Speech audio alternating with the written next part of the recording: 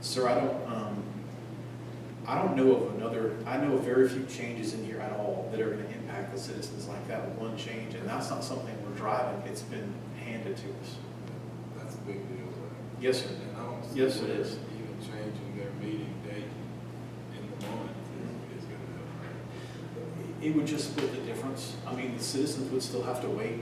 It would just mean our application deadline wouldn't have to be as far back, but the citizens would still have to wait that time. That's unfortunate. Yes, sir. And I can't tell you. I don't know the example, y'all. I don't know where someone went off track to say, you know, someone in the legislature say this is how it will all be handled, but it's something that we're going to have to deal with because we don't want to be outside of that procedures law. That just opens us up too much to liability. So theoretically, if everybody applies the law, then this would be applicable to all cases all across the state. Yes, sir. So it's Not not rezoning like it's cases. gonna be different than everybody else. No, not rezoning cases, sir. Just cases on the Board of Appeals agenda. Just those cases alone. We anticipate, our rezoning deadline is pretty tight. You know, we're probably within about 5 days about where we should be, but this variance one is going to push it. It's just going to push it way back. I had a question in regards to chickens and so forth. Realizing, I guess it was House Bill 1150, Freedom of Form Act last year, that was pushed by our local delegation. What we're considering now, would that make them, I guess, grandfather in, those who already have, say, the rooster, and more chickens? Yes, with sir. the roosters? I'm not familiar with that House bill. We will certainly look at that to make sure we're not setting ourselves up, but we have been implementing the current, pretty much the policy that we've been implemented from the county manager. We've been doing that for, I thought closer to 2 years. So I will definitely look at that, sir. I wasn't familiar with House Bill 1150. It was last year, I remember Senator Rush Goodman speaking to it. Okay. Go back to the hills for just a second. Is there any, I hate to use the term publicly loophole, but is there anything that we can do as staff? Are there any mechanisms out there where we don't have to put the ZBOA together in a formal meeting? Can we give more power to the, to TRC, to your department, JD? I mean, have we looked into that? Some of these that are being heard right now publicly could be done a different way. Trini has spent a chunk of time with some help to go back through basically the last 10 years of variances to see what are we seeing the most, what are we seeing the second most, et cetera.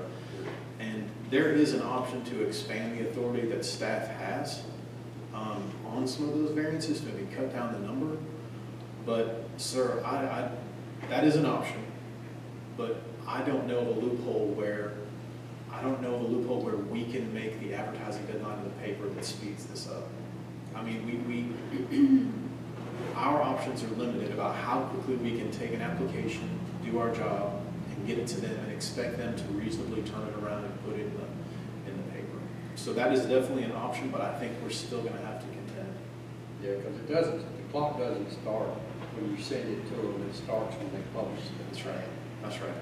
I agree, but as a community that's really trying to focus on development friendly, business friendly, this is just not helping us. Unfortunately, it's not our decision, but I would just ask them if there's any way that this Form 2 is on the board of appeals. One meets on the second, Monday, Tuesday. Sure. Sir, I mean, candidly, the county attorney has not seen these drafts in their entirety yet. We've only taken one to him to try to get a heads up. And so I would welcome if you see something in the language that you feel like would give us another way to deal with this. But right now, the system is set up to where the notice that we do exceeds what there was required. There's a signage, there's letters, we can meet those deadlines, but we have a relationship with the paper, and right now state law says you have to put in a legal organ. And so it can't be something that we send out digitally or post on our website. I mean, it really, that partnership is a speed bump. I think to your question, I'm sorry. No, while we're on that thing, I was just gonna say, we would probably look at that data that Trini has put together and look at expanding the regulatory on the front end for you all to consider, because I wouldn't want us to get in a situation where staff was the one who was making a decision contrary to what you all had approved. So we're gonna take a look at what Trini has pulled based on what people ask for most, to see if there's something that we need to propose and update again on the front end for you all to consider that would decrease the number of appeals that are going. That definitely would be the route to go, is to look at what all those options are, but certainly it needs to come through the commission to make those decisions. Because put staff, even though it kind of simplifies things and would actually speed the process up, that becomes a real slippery slope for staff to start making those type decisions on variances. So the sooner that those things can come through the commission and not have to go to ZDOA, I think that's the route we need to be looking at. And Commissioner, I'm willing to discuss those options. It's just right now, given the timetable we're on, we haven't found one that we felt like was solid enough to recommend to the contrary. But I'm welcome to other opinions if there's a language tweak or something we can do to make it better. Just, if I might, just an estimate, Trini, on you looking at those different variance cases, have you looked to see what the percentage of those cases might be able to handle? I don't have a hard number. I kind of have what consistently showed up, and just right off the bat, there are a couple that I think that this board, would benefit from being a little more involved in. One is road frontage. That comes up a lot. And the other one is the connection to county utilities. So those are those and setbacks are the three major ones. I think that's the route we need to be looking at. Sure. To help this situation. But y'all already have some setbacks, right? We do. 20%. We do, yes, sir.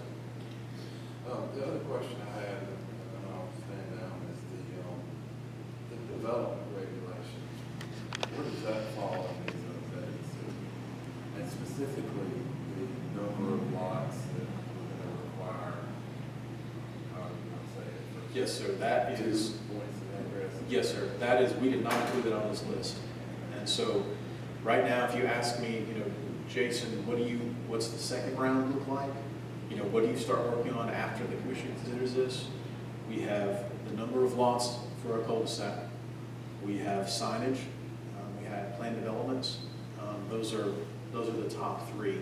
Those are covered too. I think the next round is gonna require a lot more discussion than the first round has so far. So those three alone are heavy hitters that we feel like, when this settles down, those are the ones that we pick back up, that we're going to pick back up. Those are the top of the list right now, sir. So currently, we're standing with the rule of the ordinance about 24. We are, yes, sir. We have, we have considered that. Right now, sir, there's not a lot of information about why that was changed and what information led them to pick the new number of 150 on that cul-de-sac. And we're less concerned about multifamily and multi-story as we are about smaller single-story townhome kind of development. We don't seem to have parking issues with multi-story multifamily. It's the kind of smaller lot, smaller subdivision type PDs where this really seems to have the greatest impact for us. And it's a public safety issue. We have a couple of those. I won't mention exactly where right now, but in the afternoon, people get home. There's not room to get everything in the garage or even in the driveway, and they're parked on both sides of the street. So if we were to need to get a fire truck down that street, there's no way. You can barely get a one-way of traffic through there whenever those cars, because the lots are so small, there's not room to stagger like you would see in some subdivisions. So we've got a huge issue from a public safety standpoint. Or do fire trucks with heavy-duty bumpers. She's just gonna Harry Potter through there, and just gonna suck up. Tell those firefighters to drive those trucks, to get them running. In addition to the Planning Commission, the amendments have also been shared with the Home Builders Association. As our largest group of stakeholders, we'd like for them to be able to give us some feedback as well. Oh, that, if I might, Jason, I'll make it, but Yes, sir. I've had several comments from other stakeholders about the process, about when we started, it was July 1. Is there any way that we can look at some form of notification, whether we put it in the newspaper, whatever we might do, just to kind of broadly put it out there, that, you know, get a broader audience, because Sure. there's a lot of subcontractors and folks that aren't associated with the Home Builders Association, general contractors and stuff like that. They're beginning to ask questions. Yes, sir. Do you mean on the amendments or you mean on inspections? I'm sorry, on inspections. Yeah, We kind of got sidetracked. Yes, sir. was part of the same email on Friday. Yeah. Any other questions?